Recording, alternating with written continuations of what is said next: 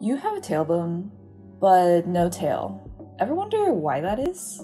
It was there at some point in our evolutionary history, but somewhere on the way to humans, it disappeared. Well, some new research has found that all it takes to lose an entire appendage is the addition of a sequence called ALU in the middle of a gene called TBXT, which is involved in the early development of primates. Adding this sequence changed the way that TBXT is translated into protein, which then prevented the growth of a tail. But how did the ALU sequence get there in the first place? What if I told you that it probably got up from another part of the genome and inserted itself into the middle of the TBXT gene all on its own? Okay, hold on. Let's take a step back. Generally, we know DNA as the blueprint for proteins that drive our body's function. Proteins that might tell your developing body, hey, grow a tail right here. But a lot of our DNA doesn't actually code for proteins at all. Non-coding DNA is sections of DNA that don't contain the instructions for protein, but still play a pretty important role in our body and make up most of our genome. And a huge chunk of that proportion, coming in at almost 50% of our entire genome, is a peculiar class of genetic sequence called transposable elements. Transposable elements, or transposons, or jumping genes as the cool kids say, are sections of DNA that can actually move around on their own in the genome. They were first discovered by Dr. Barbara McClintock in maize all the way back in the 1940s. She found that a portion of the maize chromosome was able to break off and reintegrate into another part of the chromosome, called a mutable locus. Since then, we've found a ton of these mutable loci, not only in corn, but also in bacteria, viruses, and ourselves, humans. So how exactly do these loci move around the genome? Basically, transposons use our molecular machinery to copy and paste themselves into different parts of the genome.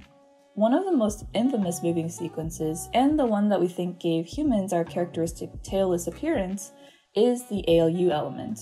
ALU is a non-coding sequence that pops up all over the genome of not only humans, but all primates. And in humans, this specific transposon makes up more than 10% of your DNA.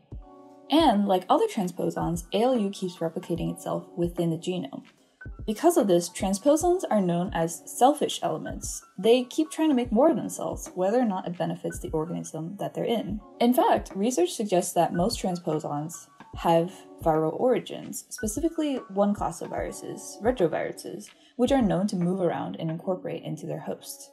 So even if they are selfish, these ALU sequences have to be doing something, right? Well, mainly they just vibe and move around.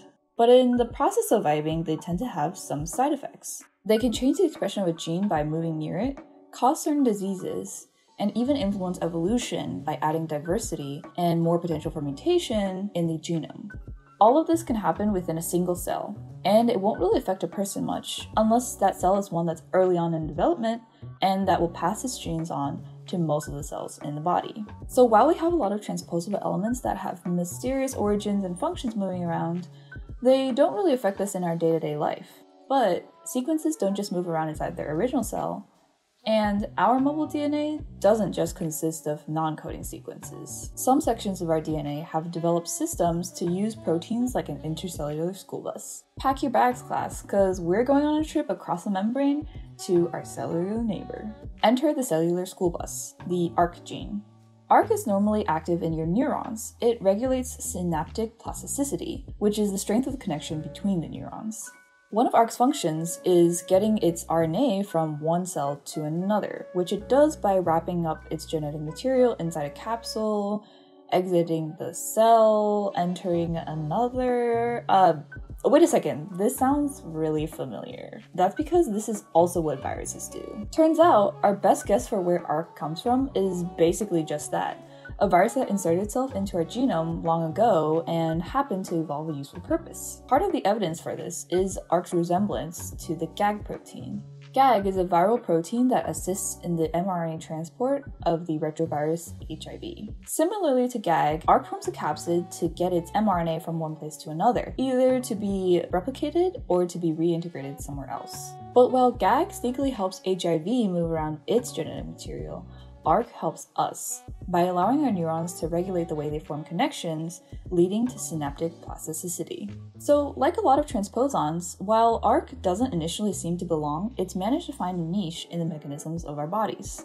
Over time, humans have picked up a lot of these retroviral sequences, and while in most cases they're just hanging out, There are some that we've repurposed for ourselves. So on top of all the rearrangement within our own genomes across evolutionary eras, we've had our share of external genes wander in too.